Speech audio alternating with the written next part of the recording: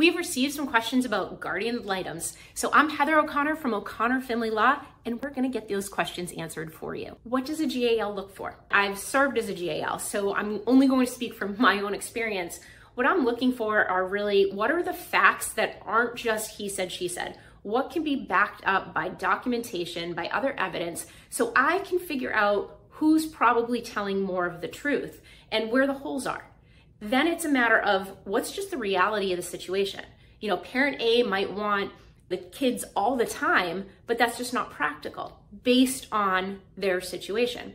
Then we're also looking at what other types of investigations have been done. DCF, is there any social work out there? You know, are there anything else that another neutral third party might have looked at, and what kind of weight should be given to that?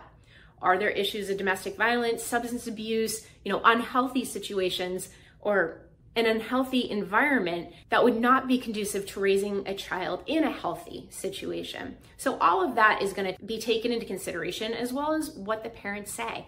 I always look for, people make mistakes. You know, nobody's perfect. People screw up. But do you take responsibility for that? Do you own that? And what's your plan to make sure that doesn't happen again? So that's something that I would look for as I go through a GAL investigation. Every GAL is going to be a little bit different. Everybody is going to have their own things that they really look for in an investigation. So the best thing you can do is, again, have a discussion with your lawyer and come up with a plan.